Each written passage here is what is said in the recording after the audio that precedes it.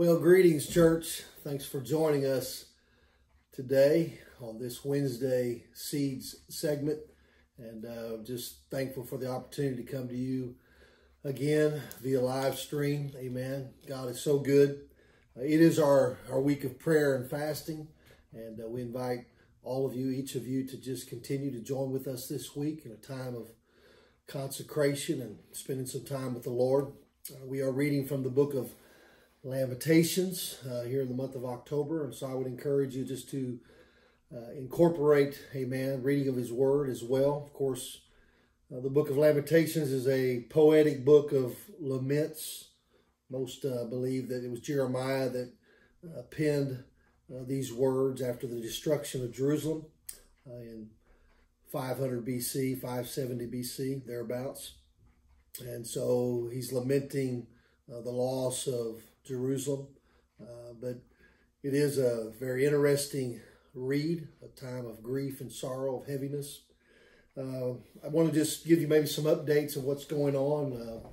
Of course, we have sort of dialed back this last week and this week coming, taking sort of a 2-week interval here to try to give some reprieve to COVID-19.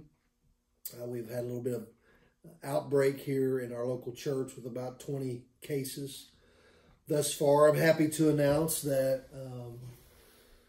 no one has been hospitalized. It's been pretty mild symptoms. Some people pretty sick for a day or two and then getting over it. Most that's been communicated to us has been flu-like symptoms, and so we thank God for that he's kept us in this time of disease and sickness. It does rain on the just and the unjust. We're not exempt as a church and as his bride. We're not exempt from sickness or going through things that come upon the earth. But God is with us, and we trust him in that. I will say thank you for all the concern, prayers, and gifts. You reaching out to us as our family was inundated with COVID and had a couple positive tests in our household, and pretty much all of us had the symptoms of the sickness, but we're all recovered and out of quarantine and doing well, and I thank God for that.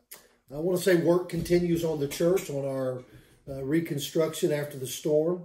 It's been a little bit of a delay with ordering the materials, but the contractors are assuring me that the next couple of weeks the steel will be delivered for the fabrication of the front, and that the church steeple, the new church steeple, has been ordered.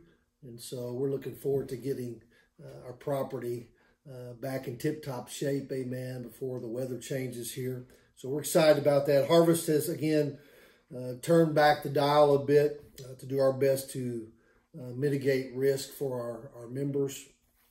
And but most everybody is recovering or is even out of quarantine this week. And so we had online services last week and continue to do so this coming Sunday. But our goal is to be back at church on October the 18th. And we're already looking forward to that, having you back in service.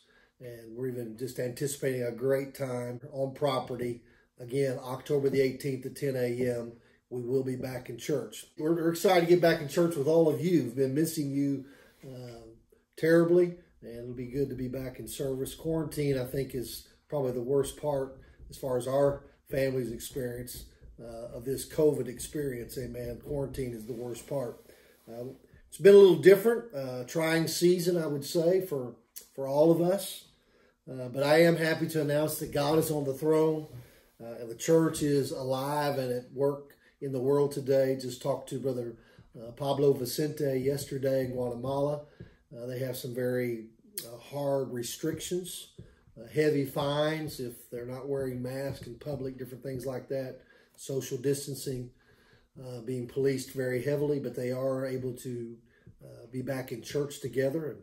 And they're having baptisms and things are going in a positive direction. Very excited about that.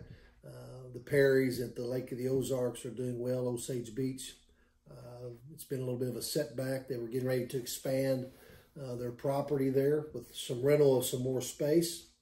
But with this pandemic, things have just sort of been on pushed on pause, but they're excited to get back, amen, to moving forward in the work there at Osage Beach, amen. And so I'm excited about what God's doing. Those are just a couple of cases here in the section.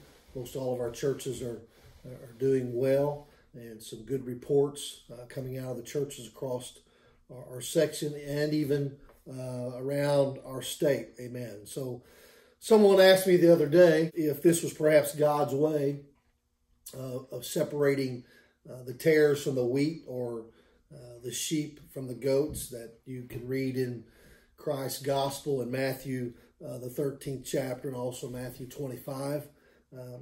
I don't know if anyone could say that for sure, but it does seem that there is a valuation of priorities being cast.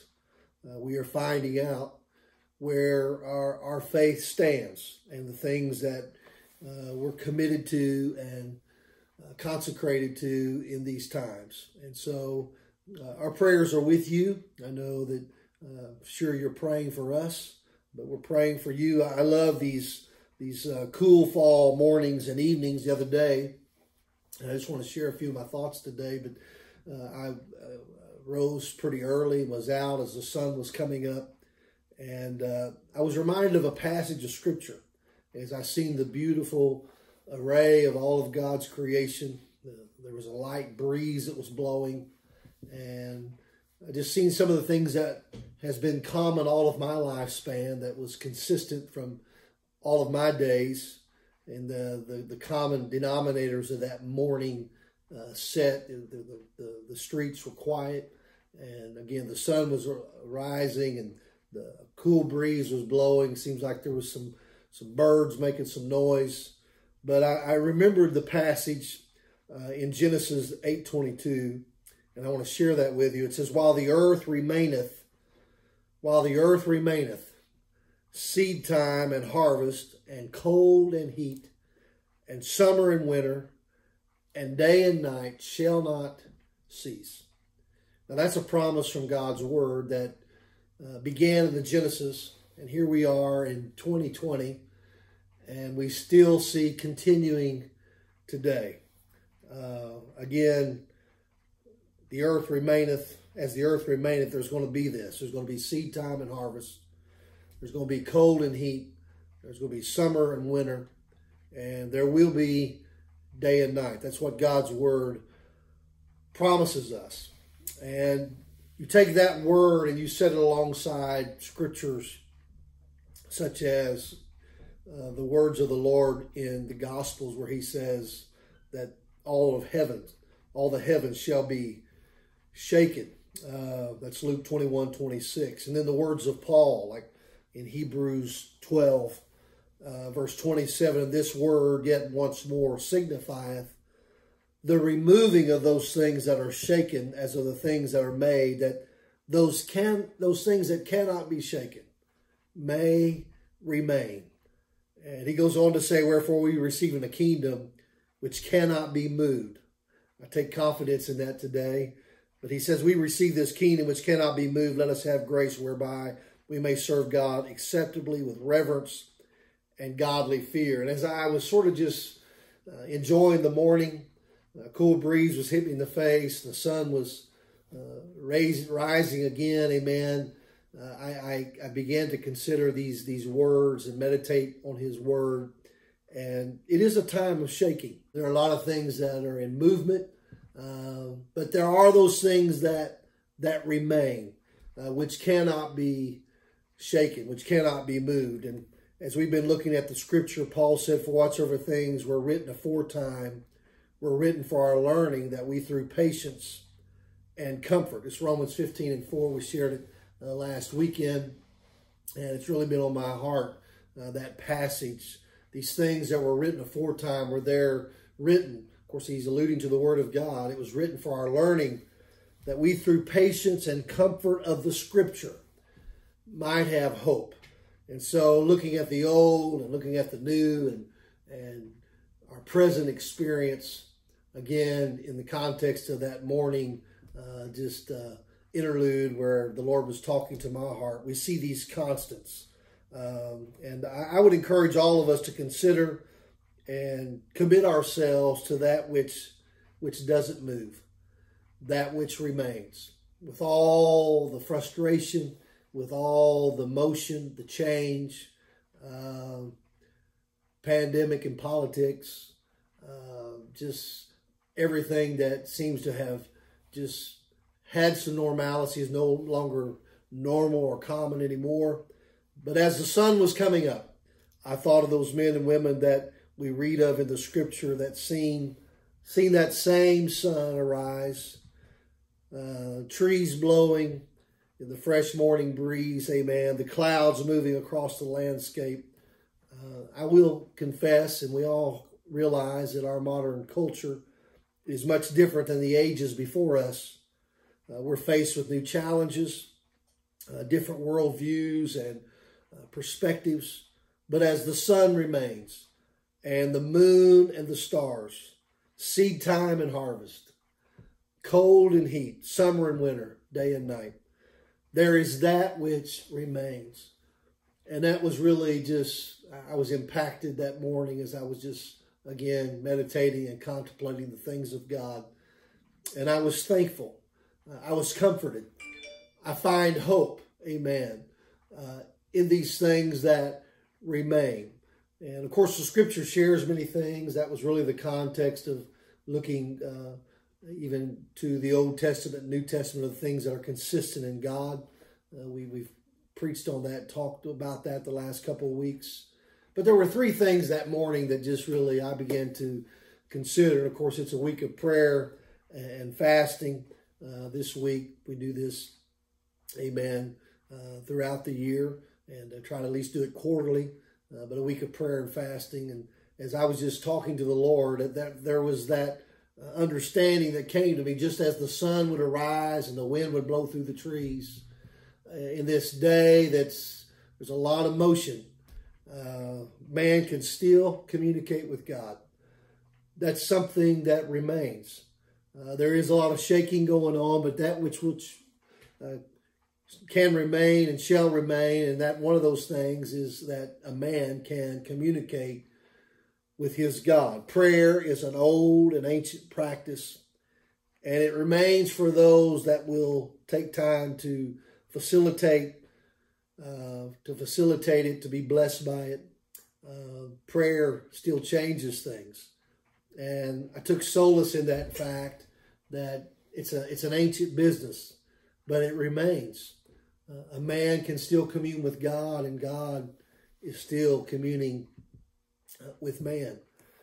Something else that, and I'm going to just share these and maybe come back and look over them again, but something else that stood out to me that morning, amen, just as constant as the sun is arising in the morning, and as constant as a breeze blowing, amen, across your face, is God's word. God's word will never fade. It remains. It's forever settled, amen. It has not become too antiquated or has not lost its eternal value. Like the morning sun, amen. Oh, I take hope and comfort in that.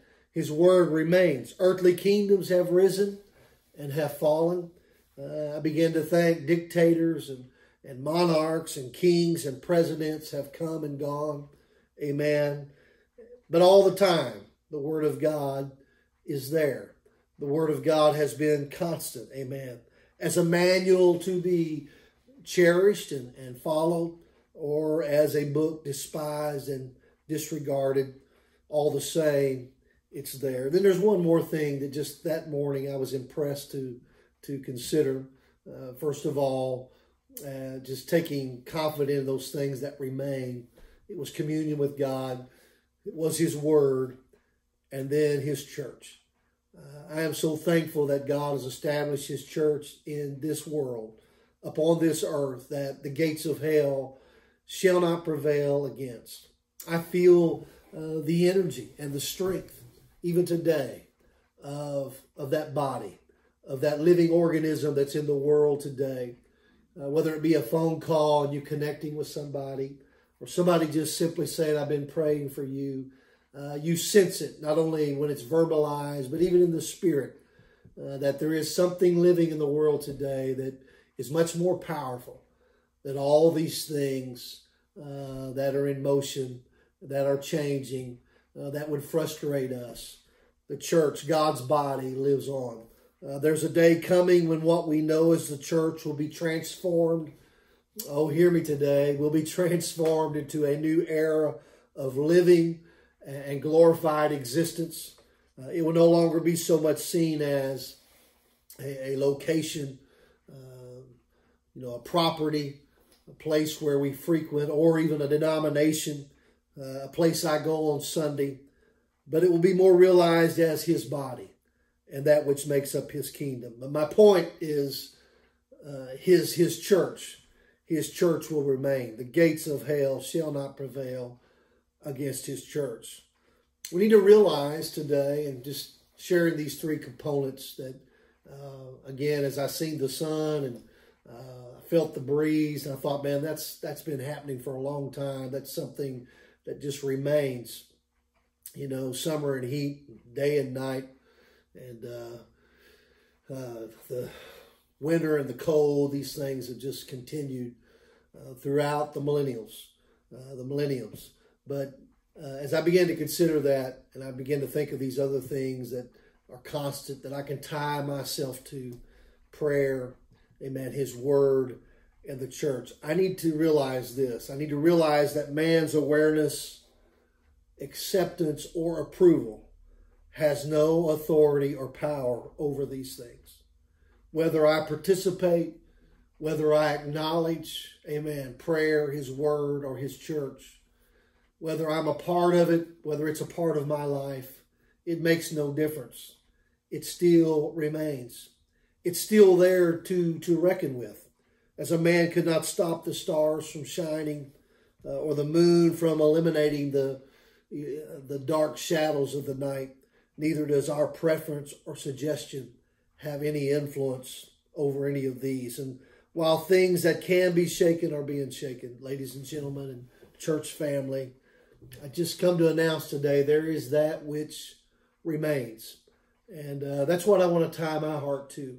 That's what I want to focus on in times like these. It's in these things that I think that are good to consider when we are faced with days like these.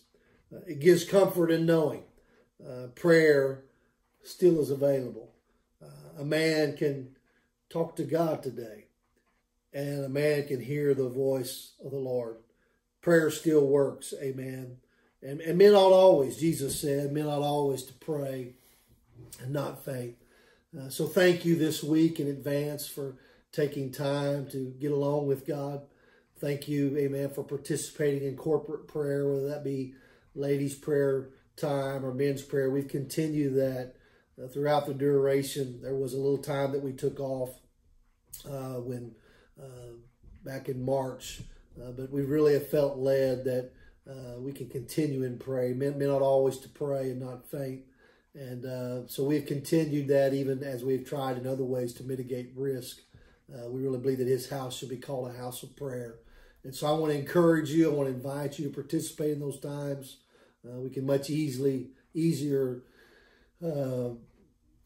social distance and take care of things that need to be taken care of as far as the practicality of coming together and yet mitigating risk. But we invite you to come and participate with us in corporate prayer, times of prayer. And so Saturday morning, of course, men's prayer, that's still on. And so, men, I want to encourage you, come and participate, be a part. It's an ancient practice, an ancient discipline, but it's constant. As the sun coming up, there are men turning their hearts toward God.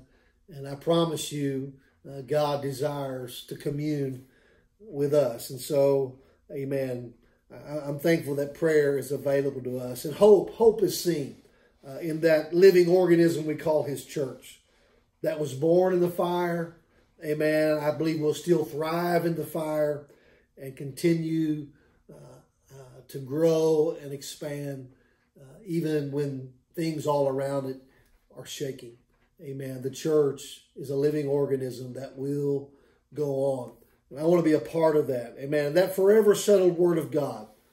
Oh, thank God for his word today. But that forever settled word of God will outlast the elements that are constant today.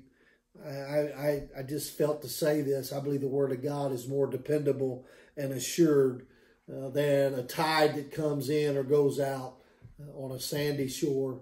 The Word of God is forever settled. When heaven and earth shall pass away, hallelujah, His Word will still stand. Amen. And that unchanging Word was written for our learning, that we through patience and comfort of the Scripture might have hope. And so, like the sun rising and the cool breeze blowing, and maybe I would invite you to get up early one day this week, and maybe just shift your alarm clock back an hour and just say, hey, I want to get up and go outside in the solitude of just the early morning and see those things that are constant, those things that have never changed from the Genesis, and realize it and then meditate upon that. And then understand not just the elements of nature, but there's some other things that are part of His kingdom, like prayer and like His Word and like the church, that remain. Even though there is a lot of change, there is that has staying power and has keeping power for us, that comforts and gives us hope. Amen. And so, like the coming of winter and then again summer, there's things that have been since time began here on the earth. And I would introduce you and maybe just remind you of some of those spiritual things as well. And so I point us to these three things that remain: prayer, His Word, and the church. And these are a piece, or pieces, I guess I could say, of the components that make up the kingdom of God. And again, in Hebrews 12, Paul said, wherefore we receiving a kingdom which cannot be moved, let us have grace whereby we may serve God acceptably with reverence and godly fear. Amen. Amen. So I invite you, amen, to participate, amen, in some of these things that we would, amen, focus on today. Consider them. Amen. 2020 might be considered the year where many things that used to be normal and common have been forfeited or have been lost with this world crisis. Some speculate that our world might never go back or get back to what we would call normalcy. Our places of employment have changed, in most part, and how we socialize has changed. The medicinal field has been transformed with new policy and practices. The scholastic environment has been majorly affected. At least that's what my daughter tells me. Amen. Entertainment, we know, has changed. The way we do church has shifted for sure. Much has changed in a very short amount of time. Will it get back to normal? That's a question many have asked. Well, I don't really know. Will we ever hug necks and fellowship and break bread that was common less than 250 days ago? Who can say? I don't really know. I can't prophesy. But here's what I do know. As the sun rises every morning, and as the moon rules the night as it has done since the genesis of time, as we know it upon the earth, as there is cold and heat in summer and winter and day and night, as a cool breeze can still blow and, amen, across the field and cool you from a day's labor, there is that which we can reflect and realize that still remains: prayer, His Word, and the church. Again, I'm not just saying it's only these three. There are many other things that we can point to. And again, we talked about the characteristics of God that are unchanging. And so thankfully, man, that I serve a God that changes not. But those are the things that's on my mind today that we can tap into, that we can participate. And I guess my focus today is I sense the frustration. I sense the tiredness of all the uncertainty. And I would just encourage you, get up early, or maybe you're a night owl, sort of like me. Go out on an evening after the sun is set and find the moon, or maybe find the North Star. I was just remembering how for a millennial, for generations upon generations, millions of years, at least thousands, we would say, men have been looking to that North Star for that standard of direction, of guidance, thinking of a seafaring man, amen, upon an ocean that has been rocked with storm and lightning and high waves and intensity. But they can find that North Star and navigate to those safe harbors, amen, even through the night. And so I would encourage you, amen, to take some time and consider those things that remain. Because when there's storm and there's a lot of shifting and shaking and even fear that is so prevalent in our world, I think there is a calmness. I think there's a peace that comes when we realize there is that which we can stand upon, we can tie our hearts and lives to, that remain. And the things that I would consider today, again, I know I'm being redundant, but you can facilitate this. You can tap into these things. It's prayer, it's His Word, and it's the church. Constant, still here, still at work in the world today, still powerful, still accessible, still a part of the kingdom of God. It can still be facilitated and put into action. Those things that cannot be shaken. Amen. Tie your heart and soul to these. Amen. I want to encourage us again to a week of prayer and fasting. Amen. This week, praying for our nation. Amen. Praying for those in our community that have been affected by this pandemic, this virus. And especially want to make mention of just praying for the church at large. Things have changed. I get appeals every day, whether it be from missionaries or evangelists or pastors of small home mission works that are struggling, because many of them have been shut down for months and for some time, and just trying to find their way and to navigate wisely. Missionaries that can't deputize and go to churches trying to raise their budgets to get back to their place of labor. Evangelists that are not having meetings. So I'm just wanting us to join together, and that God would give us wisdom and direction. Amen. And let's be prayerful for the church and for the gifts of ministry in the church. Amen. Spend some time in His Word this week. I will tell you that Lamentations could be maybe a book that seems not so much in a positive light. There's a lot of grief and sorrowing. Lamenting is grieving or sorrowing or weeping over something. And no doubt it's Jeremiah that's penning these words as Jerusalem has been destroyed. Amen. Lamenting for the destruction of Jerusalem seems to be the theme. But it is poetic in style and nature. And just as joy and happiness is a part of our life, we have seasons, and to everything there's a season. And so there's times of lamenting. And so we find this. There is lamenting in other books of the Bible. The Psalms has much lamenting, but the book of Lamentations in its entirety is a book of grief and sorrow and heaviness. Amen. And so it's largely a book of again, reflecting on what's been lost. But it does end with an appeal, amen, to God for restoration. Chapter 5, verse 1, remember, O Lord. And then verse 21, turn thou us unto thee.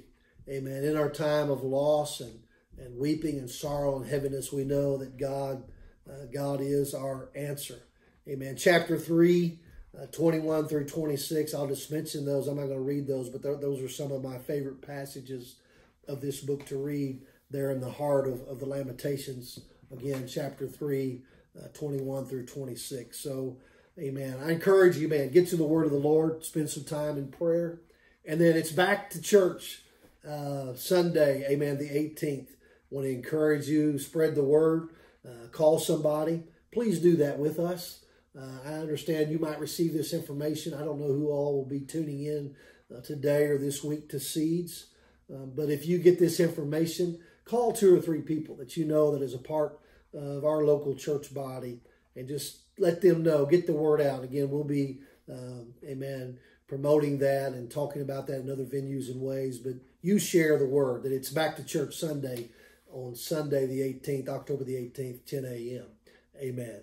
I want to close in prayer. I love each and every one of you so much. Amen. As the wind blows and as the sun rises and as it sets, And as the moon takes over, amen, amen, and its evening, amen, ritual of just giving us light, there are those things that remain that do not change. And today I would just ask you to consider, amen, it's prayer, it's His Word, and it's the church. I'm so thankful that I have those things that give me hope and comfort today, that I can stand upon, that I can believe, and that I can participate in. God bless you. Lord, we thank you today for the Word of God. I thank you, Lord, for the church and your body. God, I thank you today for your Spirit. Lord, you are so real to us. And God, we thank you, God, for the call of the Spirit, the voice of the Spirit today. God, I pray that we would tune our ears, God, to your voice, God, in this hour. He that hath an ear, let him hear what the Spirit is saying. And Lord, I believe it's so crucial that the church, God, the bride of Christ, be attentive, Lord, to what the Spirit is saying in this hour, in this perilous time that we live. And God, a day where we're so inundated with so many other voices and sound bites. God, I pray that we would just tune our ear, oh Lord, to the voice of heaven, God, to the word of the Lord, and let us be directed, God, I pray, by the Spirit. I pray, God, that you would minister, God, to every family, God, those that have been affected, Lord, by this pandemic, Lord, those that have been quarantined, and God, those that have even had sickness. I pray, God, that you would just minister healing, God, to our local congregation, minister healing, Lord, to our community, Lord, and I pray, Lord, even over our nation and our world. God, I pray, Lord, in this day, God, of an election year, that you would give us direction, God, as a people, Lord, as a nation. God, there's so much division and so much strife. And God, variance, Lord, and just an attitude of division. I pray, God, that you would just let your perfect peace be upon our hearts. Lord, if there's not going to be peace in the world upon the earth, let us have peace in our homes and our families. I know, God, that even in the midst of the storm, God, you can speak peace, Lord. And God, in this place that we live, in this place that we dwell, God, in our emotion, our hearts, and our daily living, God, we can be at peace, Lord. And you can be God over all. I pray, Lord, that you would rule our hearts and minds. I pray, Lord, over every family, every individual, Lord, of Harvest, God, that you would just show yourself strong, Lord. And God, we just declare your name today. We thank you. I thank you, Lord, for the opportunity to be back in service, in fellowship with the body. We're looking forward to that. God, direct us as a church in these days that we live. And we're going to give you the glory and the praise. Help us, I pray, Lord, to participate in prayer. God, to fall in love afresh and anew again with your word. And God, we're so thankful to be a part of your church. These things that remain upon the earth today.